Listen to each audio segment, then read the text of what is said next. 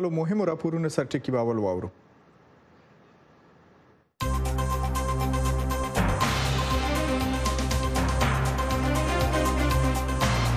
د مهمو راپورونو سرټکي.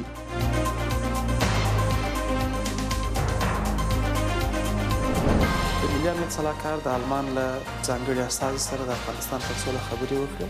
جرمني غواړي د افغانستان د سولې دپاره یوه لویه غونډه جوړه کړي. راپور او د ملما ارزونه به واورئ.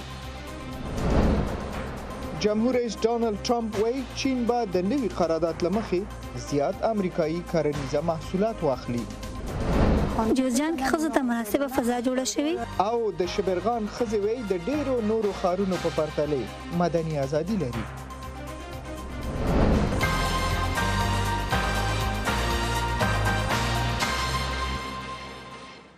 ځینې راپورونه د خپرونې په پای کې اورئ. درنو لیدونکو تاسو ته به هم سلام وړاندې کوم. د نړیوالو پیښو راپورونه به هم واورئ. تر څنګ د افغانستان د سولې په ارتباط مهم بحث لرو. هیله ده چې خپرونه تر پایه پورې وګورئ او واورئ. تمه ده چې جرمني د افغانستان د سولې په تړاو باندې د یو بین الافغاني ډایلوګ کوربتوب وکړي. په دې احتمالي غونډه کې طالبان او د افغان سیاستوال ګډون کوي. سره د دې چې د افغانستان حکومت د سولې طرحه او پلان مطرح کړی دی، خو د افغانستان د حکومت اجرایه رئیس عبدالله وایي د سولې هڅې په یو فرد پورې نشي منحصر کېدلی. رحیم ګل څاروان نه وایي پوره راپور واورو. د افغانستان لپاره د جرمني استازی مارکوس پوتزل په افغانستان کې دی او د دغې ناستې لپاره سیاسیونو او مدني فعالانو سره کتلي. پوتزل د ملي امنیت له سراکار سره په کتنه کې هم د دې ناستې یادونه کړې ده. ویلي دي چې په افغانستان کې به د خلکو او حکومت نظرونه د مؤثرې بین الافغاني ناستې په اړه واوري. د ملي امنیت سلاکار د آلمان له ځانګړي استازي سره د افغانستان پر سوله خبرې وکړې او دا چې څه ډول ممکنه ده چې د آلمان په کوربتوب د بین الافغاني ډایلاګ راتلونکې ناسته د سولې لپاره مؤثره تمامه شي. د سولې لپاره د جرمني د هڅې په داسې حال کې روانې دي چې د ملي یووالي د حکومت اجرایي رئیس ډاکټر عبدالله وایي چې د سولې بهیر د یو شخص پورې تړلی نه دی، بلکې د سولې په اړه خلک کولی شي خپل دریځ ونیسي. سوله په یو شخص یا په یو تن پورې تړلې نه ده، نه د یو شخص په نظر پورې منحصره ده. سوله د افغانستان د ټولو خلکو غوښتنه ده. خلک حق لري د سولې په اړه دریځ ونیسي، په خبرو کې ګډون وکړي. مذاکراتي ټیم باید ټول شموله وي. یو وزارت نشي کولی چې د سولې خبرې مخته بوزي. په داسې حال کې چې د ځینو سرچینو په وینا د طالبانو او امریکا ترمنځ د سولې تړون ته کارونه بشپړ شوي، د امریکا د بهرنیو چارو وزارت مرستیاله الیس ویلز په پاکستان کې ده او د دغه هیواد چارواکو سره د افغانستان د سولې په تړاو به خبرې هم وکړي. د افغانستان د پارلمان ځینې غړي بیا په دغه سفر نیوکه کوي او وایي د سولې روانې هڅې ګونګې او پټې دي. که چیرې پاکستان وغواړي چې په افغانستان کې سوله راغلې وای، د 19 کاله مخکې هم په افغانستان کې سوله راغلې وای، نو موږ هیڅ وخت د امریکا د نماینده تګ و پاکستان د ځان په ګټه نه بول. دولت دپاره ښکاره نه دی. دولت یې ګوره انزوا کې قرار نیولی ټول د دې د حرکتونو دا د پاکستان او د خلیجات حرکتونه چې دي دا د افغانانو په خیر کې نه دي. د حکومت منتقدینو کې پخوانی ولسمشر حمید کرزی وایي چې د سولې خبرې باید له خنډونو سره مخ نشي. هغه له امریکا غږ سره په وروستۍ مرکه کې ویلي و چې د اوربن په پلمه د مذاکراتو تخریب باید ونشي. نو که اوربن بس اوس خو نور را نور که نه کېږي، امریکایان یا حکومت د اوربن په بهانه د مذاکراتو ځنډول یا تخریب نه کوي. جرمني په داسې حال کې د بین الافغاني ډیالوګ لپاره د ناستې زمینه برابروي چې چین هم غوښتل همدې ته ورته بین الافغاني ناسته وکړي، خو د دغې ناستې په سر اختلافونو تر اوسه د چین دا هڅه نه ده بریالۍ کړې. رحیم ګل څاروان، آشنا تلویزیون، کابل. څو ورځې کېږي چې د امریکا خاص استازی زلمی خلیلزاد په دوحه کې د طالبانو د استازو سره خبرې کوي. طالبانو ویلي خبرې ګټورې روانې دي. د طالبانو سره په مذاکرو په پاکستان کې د افغانستان د پخواني سفیر حضرت عمر زاخیلوال صاحب نظر اخلم چې په سکایپ زموږ بلنه منلې ده. ډاکټر صاحب ستړي مه شئ، پروګرام ته یو لنډه پوښتنه کوم. که له وخت کمې ستاسو تحلیل څه دی چې امریکا او طالبان به نور څومره وخت ونیسي چې یوه خپلمنځي پرېکړه اعلان کړي؟ کومې چې تر کومه حده چې خبرو پورې تعلق لري، خبرې خو د دوی ترمنځ وخته نهایي شوي دي. زمینه باید حقوق لاسلیک ته برابره شي. په زمینه باندې فکر کوم چې کافي پرمختګ شوی دی. دا چې تاوتریخوالي راښکته کېدو ته یا د اوربند په معنا باندې طالبان ورته غاړه ایښې ده او همدارنګه طالبانو همدا اوس په افغانستان کې تاوتریخوالي کچه صادقانه راښکته شوې او ژمنتیا ده چې بین الافغاني خبرې به د سولې شروع کیږي دا هغه ټکي دي چې فضا برابروي زما خپل توقع دا ده چې په راتلونکو څو ورځو کې د خلیجات خبرې په قطر کې نهایي شي طبعا بیا به سفرونه لري کابل ته به حتما سفر کوي واشنگټن ته بیرته ځي نو بیا هم یو 2 هفتې که چېرته دغه نن هم خبرې نهایي شي نو حد اقل یو 2 هفتې نهایتا 3 هفتې خو نیسي صحیح یوه مهمه مسله زاخیلوال صاحب تاسو هم اشاره وکړه دا د اوربند او د تاوتریخوالي ده د افغانستان اکثریت خلک اوربند غواړي خو ستاسو په شمول یو شمېر سیاستوال د طالبانو نظر تاییدوي چې وایي جګړه نه بندوي خو تاوتریخوالی به کم کړي دا د تاوتریخوالي د کمولو هیڅ بیلګه په دنیا کې نشته ده یعنې که 10 کسه وژني د دې نه وروسته به 15 وژني څه مطلب اول خو موقت اوربند هیڅ معنا نه لري چې 10 ورځې یا 20 ورځې یا 10 ورځې اوربند وسی او دا غیر وروسته د بیا جنگ بیرته شروع شي په هغه صورت کې بیا کم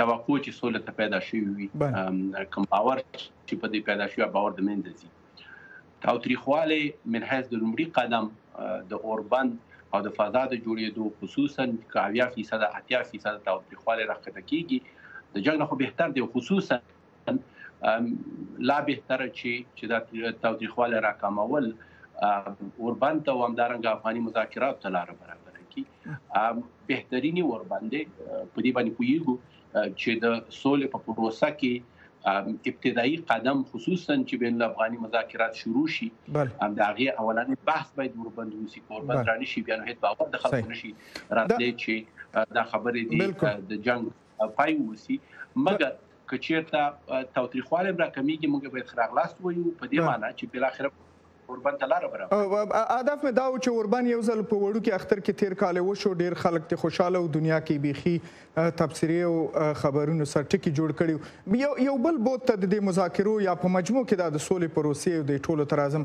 کله چې زلمی خلیلزاد د خاص استازي په توګه تاسو ته درغی افغانستان ته او د ټولو سیاسیونو سره حکومت سره لیدل یوه ډېره مهمه جمله د ویله او هغه په ټولو مطبوعاتو کې په غرب کې او شرق کې مطرح وه د ویل موږ په 4 برخو باندې خبرې کوو چې په هغې کې د امریکایي ځواکونو وتل دي د طالبانو او د القاعدې سره رابطې قطع کول دي اوربند او د افغان حکومت سره مخامخ خبرې دي وایي که په دې یوه موافقه ونه شي په ټولو چې ونه شي په یوه موافقه نه کیږي جدا اوس ولې دا داسې جدا شولې چې په عسکرو وتلو یو مسله کیږي او د افغانستان حکومت خبرې او د اوربند خبرې بیخي بل خوا پاتې شوې فکر کوم چې تعریف د خلیلزاد خبرو خلاص د فکر کوم چې هغه د اوربند یاد کړی وي هغه د تاوتریخوالی راښکته کول اوربند په واقعیت کې نه وبخئ ستاسو جمله زه اخلم چون دا د هغې جمله وه د سیز فایر یا اوربند یې ټکی قوس کې لیکلی ځکه مې ویل تاسو د طالبانو موقف دا دی چې د طالبانو اوربند نه دی رد کړی طالبانو وایي چې اوربند بحث باید د بین الافغاني مذاکرات وشي بین الافغاني مذاکرات شروع شوي نه وسي دغه څنګه د هغه بین الافغاني مذاکرات دپاره یا موقت اوربند یا د تاوتریخوالي کچه په پام ور راکمول تر څو چې بین الافغاني مذاکرات کله شو بین الافغاني مذاکرات لکه موږ مخکې چې ما ویلې اولینه موضوع باید چې اوربند وشي او زه متیقنه یم چې پیشرفت په اوربند وشي نو فلهذا دا چې خصوصا ژمنتیا د دې شته دی چې 10 ورځې وروسته د هغه چې امریکا او طالبان هوکرلیک لاسلیک کې دا غي د 10 ورځې وروسته په بین الافغاني مذاکرات شروع کیږي خو هغه وخت موږ ټیسټ کولای شو چې آیا او طالبان بل اخره وربند غاړه دي کنه دي دا موږ میاشتې د لاسه ورکې په دې باندې چې نه موږ وربند غواړو یا موقت غواړو مګر ومنځل چې څو میاشتې تاوتریخوالي کچه همدې سره دوام وکړو په سلګونو یا په زرګونو افغانانو یعنی ډاکټر صاحب دې کې شک نشته چې مذاکراتو کې خو دغه چانې وهل کېږي نو یو څوک به ډېر غواړي څوک به امن شاید اوربند کې د افغانستان د حکومت به پکې د ټولو ګټه ګوري چې فشار به راوړي زه راځم همدغې بحث ته چې دا تاسو ویل چې بین الافغاني مذاکراتو کې به اوربند کوئ که چېرته دا د انتخاباتو په نتیجه کې چې په افغانستان کې شوي دي یو نوی حکومت رامنځته شي چې مشروعیت به ولري د طالبانو سره دا د پخلاینې خبرې به کوم لور ته لاړې شي یا دا تاسو چې بین الافغاني اصطلاح وایي دا خو به د یو حکومت په رهبري کې راځي که نه وسم باید د حکومت ګوره حکومت یو مهمه برخه باید ووسی د مذاکراتو خو مګر حکومت خو استازیتوب د ټولو خلکو نه متاسفانه د ټولو سیاسي اړخونو نه نشي کولی اوسم لکه د حکومت بیس ډېر کوچنی دی که د دې انتخاباتو په نتیجه کې چې یوازې 1.5 میلیون کسان د انتخاباتو راوتلي او هر څوک که چېرته د دې په پایله کې بریالي کېږي د 1 میلیون نه کمترې رای به ولري در حال کې چې 15 میلیونه نفوس په افغانستان کې لرو بیس خو کوچنی دی مګر بیا هم هغه ډله چې تاسو د افغان بین الافغاني ډلې په نوم یادوئ هغه خو دغه زر رای هم نه لري دا خو بیا هم یو حکومت 1 میلیون یا څه کم خو به رای لري د اقل د خلکو په رای خو دی که نه حکومت باید یو مهم برخه وځي ځکه استازیتوب د نظام نه کوي استازیتوب د اداراتو نه کوي باید چې په مذاکراتو ووسي مګر افغاني مذاکرات باید همه شمول ووسي ټول سیاسي جهاتونه په افغانستان کې باید په شامل ووسي نه دا چې یوازې هغه څوک چې د حکومتي چوکۍ جواب مې واخیستو خیر ستاسو په نظر باندې څوک د دغې ټیم مشري وکړي همدا بین الافغاني ټیم چې د افغانستان د خوا نه طالبانو سکینی د دې ریاست د چا په لاس کې چې حکومت همه شمول شي خپل حکومت مشر دی حکومت باید د مشر برخورد وکړي د دې موضوع سره نه دا لکه د یو اپوزیسیون نه دا لکه د یوې ډلې د حکومت برخورد لا تر اوسه پورې داسې دی لکه د یو سیاسي مخالفې ډلې چې اوسي د خپل په مقابل کې نه دا چې د حکومت چې رهبري د دې پروسې پوه شوم یعنې ستاسې تاکید دا دی چې د افغانستان حکومت باید یو همه شموله چلن سره او پلان سره رامخکې شي چې د افغانستان د ټولو اقشارو یا د ټولو ډلو نمایندګي وکړلی شي بیا به د طالبانو سره په یو همغږۍ او شرایطو سره مواجه شو او کیبنو چې که هر شی ترې غواړو دا مو هدف و پوه شولو ډېره مننه کوم زاخیلوال صاحب کورم ودان د وخت نم او دا چې په دې مهمې مسلې تاسې خپل نظر شریک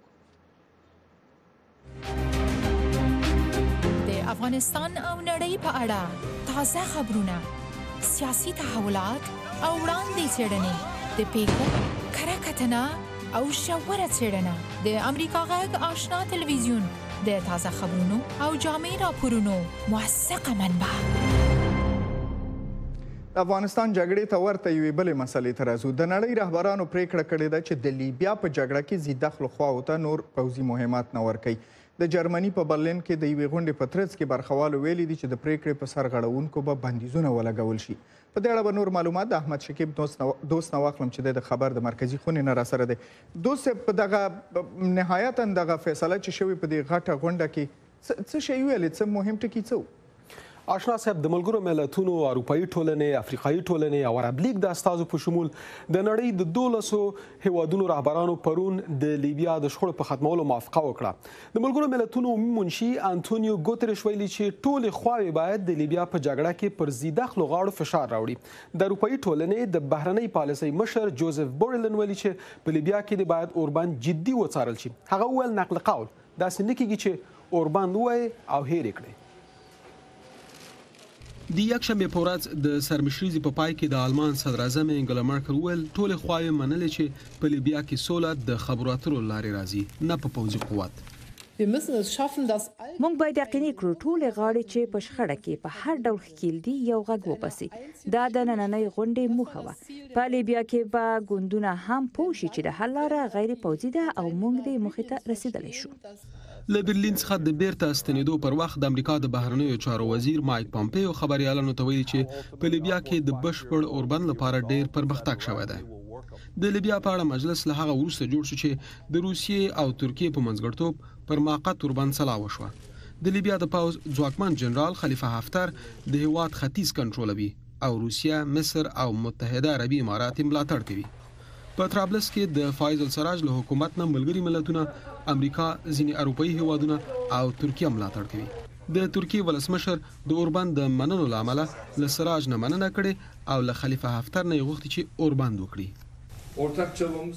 د دې لپاره چې د سیاسي بهیر او حل لارې نور پړاوونه پلي شي اړتیا ده چې حفتر خپل دښمني بند کړي راپورونو کې راغلي چې د حفتر پوځیانو د یکشنبې په ورځ له مهمو بندرونو څخه د تیلو واردات او په لیبیا کې د تیلو پایپلاین بند کړی دی تیل د لیبیا د عایداتو اصلي سرچینه ده د بریټانیا صدر اعظم بوریس جانسن وایي چې د لیبیا خلک د نیابتي شخړې له امله زیات ځورېدلي دي نیابتي شخړه یوازې هغه وخت پای ته رسیږي چې بهرنۍ نیابتي ډلې یې د ختمولو پریکړه وکړي په لیبیا کې د جنرال حفتر او د حکومت پلویانو د برلین د کانفرنس په جریان کې مظاهرې کړې دي. د برلین د مجلس برخوالو ژمنه کړې چې د لیبیا په جګړه کې ښکېلو غاړو ته وسلې نه ورکوي او پوځي ملاتړ نه کوي، خو دا لا څرګنده نه ده چې کله به دغه ملاتړ ختم شي. له دې ټولو سره سره د نړۍ رهبرانو په یو غږ ویلي چې د یوې اونۍ ډزبندي دې په یو عمومي او دوامدار اوربند بدله شي. آشنا صاحب مننه راپورونه مننه بخیر اوسئ. او دلته په واشنگټن ډي سي کې جمهور رئیس ډانلډ ټرمپ د یکشنبې په ورځ د امریکا بزګرانو ته ډاډ ورکړ چې چین به د نوي قرارداد د مخې نه د امریکا زیات زراعتي محصولات واخلي. د امریکا بزګران او مالداران په چین باندې د امریکا د جمهور رئیس ډانلډ ټرمپ د خوا نه د ګمرکي تعرفو د زیاتوالي له امله زیانمن شوي دي. په عین وخت کې همدا اونۍ په سنا مجلس کې د جمهور رئیس ټرمپ د ګوښه کولو په قضیې غور پیلېږي. تفصیل په راپور کې واورئ. ولسمشر ډانلډ ټرمپ د ټکساس په آسټن کې د کروندګرو ادارو فدریشن ته وویل چې دی په کروندګرو او مالدارانو کې زښت ډیر ملاتړ لري. سروېګانې څرګندوي چې په سلو کې 83 کروندګر د ولسمشر ټرمپ کاري سابقه د منلو او ستایلو وړ بولي. ولسمشر ټرمپ وویل له چین سره چې د تیرې چهارشنبې په ورځ کومه تجارتي معامله لاسلیک شوې ده هغه به کروندګرو ته ډیره ګټه ورسوي. له چین سره تجارتي تړون به د مارکیټ موانع او خنډونه لرې کړي او د امریکا محصولات لکه د غوایي او چرګانو غوښې، کبانو، لوبیا، وریجو او لبنیاتو او ډیرو نورو شیانو ته پراخ مارکیټ خلاص کړي. دا زموږ د ټول هیواد لپاره زښت ډیره او غټه کامیابي ده. چین له امریکا سره د نوي تجارتي تړون له مخې ژمنه کړې ده چې د 12.5 میلیارډو نور زراعتي محصولات به هم په روان کال کې له امریکا نه واخلي. له بل پلوه به د ولسمشر ټرمپ د ګوښه کولو په اړه محاکمه په سنا کې چې د جمهوري غوښتونکو لخوا نه کنټرول کیږي په دې اونۍ کې پیل شي. تیره پنجشنبه د سترې محکمې قاضي جان رابرټس سناتورانو ته په دې محاکمه کې د بېطرفۍ سوګند ورکړ. که څه هم سناتورانو ته په دې محاکمه کې د بېطرفه پاتې کېدلو سوګند ورکړل شو، خو د جمهوري غوښتونکي ګوند د سنا مشر میچ مکانل تر دې مخکې ویلي و چې دی بېطرفه نشي پاتې کېدلی او له سپینې ماڼۍ سره به په ګډه کار کوي. دیموکرات آدم شف د هغه په اړه دا مثال وړاندې کړ. تاسو تصور وکړئ چې په منصفه هیئت کې غړي یاست او قاضي محکمې ته راننوځي، تاسو ورته وایئ چې ګوره زه له مدعي علیه سره موافقه لرم او څارنوال ته اجازه نه ورکوم چې کوم شاهد دلته راشي. د ولسمشر ټرمپ په مدافع ډله کې قانوني مشاور الندر شویتز د ای بي سي د سویک په پروګرام کې د محاکمې په اړه داسې وویل. کله چې یو څوک د یو جرم له امله احضار شي، فرض کړئ تاسې ډیر شواهد هم لرئ، خو ستر منصفه هیئت د یو داسې شي لپاره احضار کیږي چې هغه اصلا جرم نه دی. دلته هم دغه راز پیښه روانه ده. تاسې ډیر شواهد لرئ خو شواهد جنجالي او نیوکې هم پرشته دي. دیموکراتان د سنا په محاکمه کې د نورو شاهدانو حاضرېدل هم غواړي، ځکه له کوم وخت راهیسې چې ولسمشر د استازو په خونه کې په قانوني سرغړونې او د کانګرس د کار په مخنیوي تورن شو، له هغه وخت نه راوروسته نور انکشافات هم منځته راغلي دي. نسیم ستانزی، امریکا غږ آشنا ټلویزیون، واشنگټن.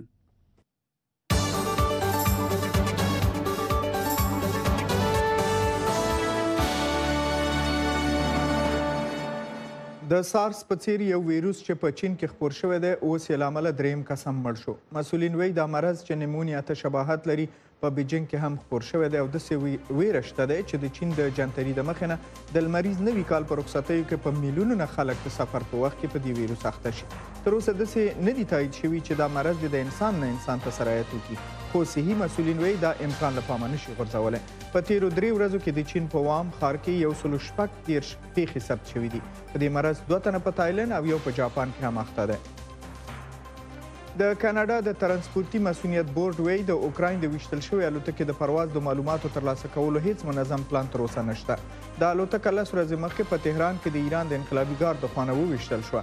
په وژل شوو 186 کسانو کې 59 کاناډایان دي. د کاناډا حکومت د یکشنبې په ورځ یو ځل بیا د ایران نه وغوښتل چې د الوتکې معلوماتي ماشینونه یا تور بکس فرانسې یا اوکراین ته وسپاري. د ایران د دولتي خبري اژانس په وینا ایران کوشش کوي چې د الوتکې د تور بکس معاینه او ارزونه پخپله وکړي. په بغداد کې د حکومت ضد مظاهرو نن بیا زور اخیستی و. معترضینو د پرونیو مظاهرو په دوام چې لږ تر لږه 28 کسان یې زخمیان شو نن یې بیا مظاهرې وکړلې. دوی په عراق کې فرقوي سیاسي سیستم ختمول غواړي، ترڅنګ د وخت مخکې انتخابات او د حاکمه ډلې برطرفه کېدو غوښتنې هم لري. دا پاڅون د تیر کال اکتوبر په اوله له دې امله پیل شو چې په زرګونو عراقیانو د حکومتي اداري فساد، بې کفایته حکومتدارۍ او بېروزګارۍ له درده نارې پورته کړې. او امریکایان نن د مدني حقونو د مبارز مارتن لوتر کینګ ورځ لمانځي. د امریکا د متحده ایالاتو د مدني غورځنګ د مشر مارتن لوتر کینګ د وژنې نه 52 کاله تیر شوي دي او امریکایان نن د دوشنبې ورځ په داسې حال کې د مدني حقونو د دغه مشر یادښت کوي چې د نژادي توپیر له درکه لا هم اندېښنې موجودې دي. ډاکټر کینګ د امریکایي تورپوستانو په وړاندې باندې د نژادي توپیر په ضد او تورپوستو امریکایانو ته د رایې ورکولو د حق د ترلاسه کولو لپاره مبارزه وکړه. مارتن لوتر کینګ د 1963 کال په واشنګټن ډي سي کې مشهوره وینا وکړله. دغه وینا ته 250,000 تورپوستي او سپین پوستي امریکایان راټول شوي چې هغه یې د مدني حقونو د غورځنګ محوري شخصیت کو. ښاغلي کینګ په 1964 کال کې د نوبل د سولې جایزه هم ترلاسه کړه. په همدې کال کې د امریکا د هغه وخت د جمهور رئیس لینسن جانسن د لورې نه د مدني حقونو لایحه لاسلیک شوله. د امریکا د مدني حقونو د غورځنګ مشر د 1968 کال په اپریل کې په 29 کلنۍ کې په داسې حال کې ووژل شو چې د تورپوستو کارګرانو د اعتصاب سره د مرستې دپاره تللی و.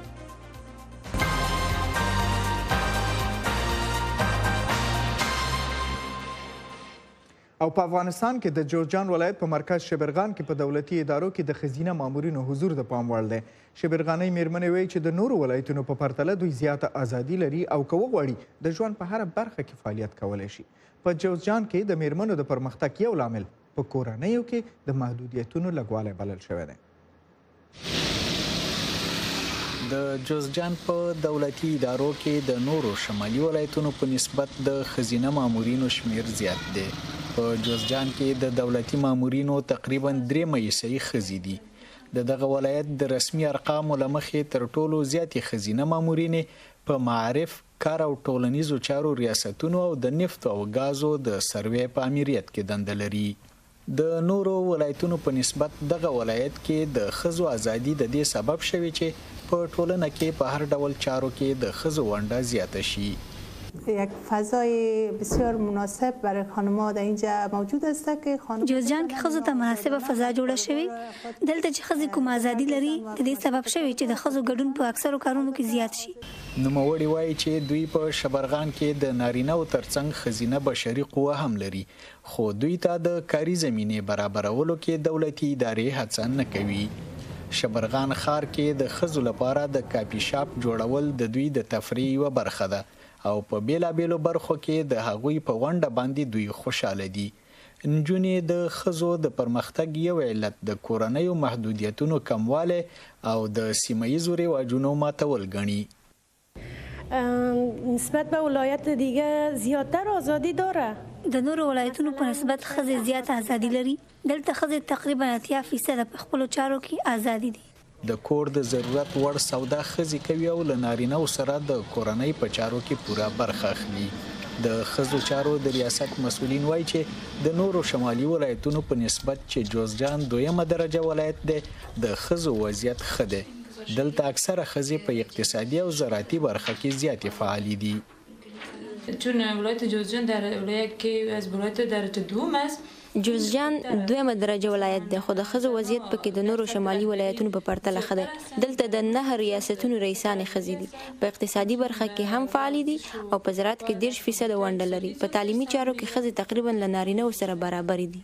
د دغه ښار د دولتي ادارو د رسمي ارقامو له مخې له 10,209 دولتي مامورینو له جملې 2,609 تنه ښځې دي. ګلرحیم نیازمن، امریکا غږ آشنا ټلویزیون، شبرغان.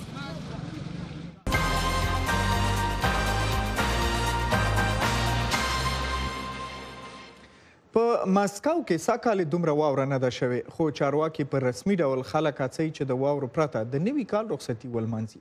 د اقلیم د بدلیدو او د حکومتي مصارف پوښتنې هم رامنځته شوې دي. خاموکي ریپورټ دی. په روسیه کې د رخصتیو دود د ساعت په بدلیدو سره پیلیږي. جمهور رئیس پوتین د نوي کال کلنۍ وینا کوي هغه څه چې د دویمې نړیوالې جګړې راوروسته د پخواني شوروي اتحاد مشرانو د تاریخ له بدلیدو مخکې کوله. موږ کولی شو او باید هر څه وکړو څو روسیه په بریا سره وده وکړي. زموږ په ژوند کې هر بدلون باید مثبت وي. خو سږکال په مسکو کې یو دود تر اوسه ورک دی. واوره دې کار یو شمېر کسان خوابدي کړي دي. خوښي له منځه وړي. زه روسیه یم او د رخصتۍ فصل له واورې پرته له یخ پرته هیڅ مې نه خوښیږي. هیله من یم چې ډېر ژر وورېږي. د رخصتي په فصل کې په مسکو کې د تودوخې درجه له کنګل کېدو څخه پورته وه. د هوا پیژندونکو په وینا دسمبر ګرمترینه میاشت ثبت شوې ده. خو چارواکو تر اوسه دې ته اجازه نه ده ورکړې چې ګرمه هوا د روسانو د رخصتۍ خوښي خراب کړي. د اروپا په کچه په بهر کې د سکیټ دغه لوی کنګل شوی ځای د ګرمې هوا سره د خلکو لپاره پرانیستی دی. ناهیلي نه یو ځکه د سکیټ لپاره ځای لرو او دا زموږ لپاره هر څه په زړه پورې کوي. په ښار کې همدارنګه په څراغونو او نندارې وړ شیانو 28 میلیونه ډالر مصرف شوي دي. د هڅو د ګڼ شمېر کسانو پام اړولی، خو یو شمېر بیا وایي کېدای شي دغه پیسې په روغتیایي پروګرامونو او د ماشومانو پر تعلیم او تربیه په موثر ډول مصرف شي. دا ډېر ښایسته دی، خو هغوی کولی شوی چې په ډېر اقتصادي شکل مصرف کړي ځکه موږ ډېر مشکلات لرو. د واورې کموالی همدارنګه د مسکو د ځانګړي ژمي په اړه د اقلیمي بدلونونو د اغیزو په اړه پوښتنې راولړې کړې دي. هوا ګرمه ده. د روسیې ژمي تر ډیره د اروپا ژمي ته ورته دی. دا خبر د روسیې د ژمي د چارو څارونکو ته هم د خواشینۍ وړ دی. د دې چانس ډیر دی چې بلاخره هوا سړه شي، خو کله چې له واورو څخه د رخصتیو ډک فصل وي حد اقل تر راتلونکي کال پورې باید صبر وشي. سمیع الله جلالزی د امریکا غږ آشنا ټلویزیون واشنگټن. او د هوا حالاتو کې ولیدل چې نن مسکو کې باران او واوره هم د شپې وریږي. درنو لیدونکو د خبرونې وروستۍ شیبې دي د نړۍ نورو په زړه پورې پیښو ته یوه لنډه کتنه کوو چې زموږ همکارې رڼا دوراني غورځنګ تاسو ته برابر کړي.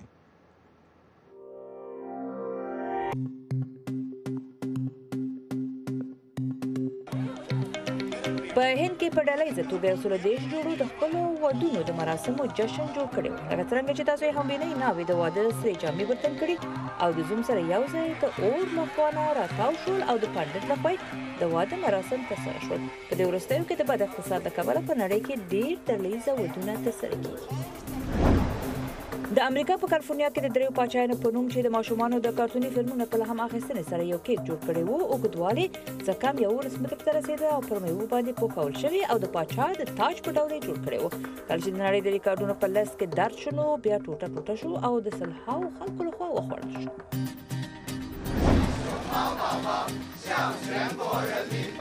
د چینایانو د نوي کال په درشل کې کوم چې د جنوري په 20 نیټه په جنتري کې درج شوی دی، په بیجینګ کې په لاسخاو پانډاوي د خلکو مخې ته وړاندې شوې.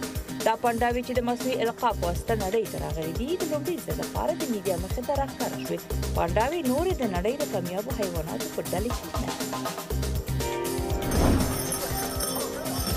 او په نیویارک کې د پرتګال وګړي هم د چینایانو د نوي کال په خاطر سړکونو ته وتلي وو او د خامه ډوله هیکلونه یې له ځانه تاو کړي او د موږک د نوي کال نه لمانځنه وکړه. د چینایانو په جنترۍ کې سږکال د موږک کال دی چې بیا چینایان د صبر، ارامۍ او زغم سمبول کړي او هرې خواته یې ترتیبونه خپاره شي.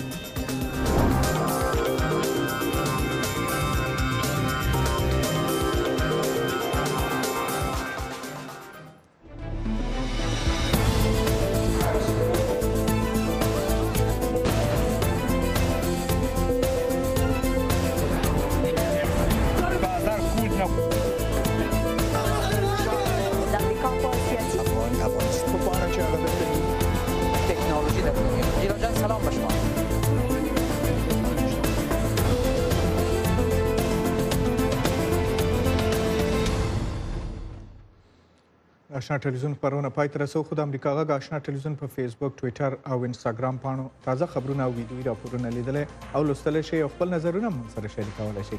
تر بیا وخت سپارم.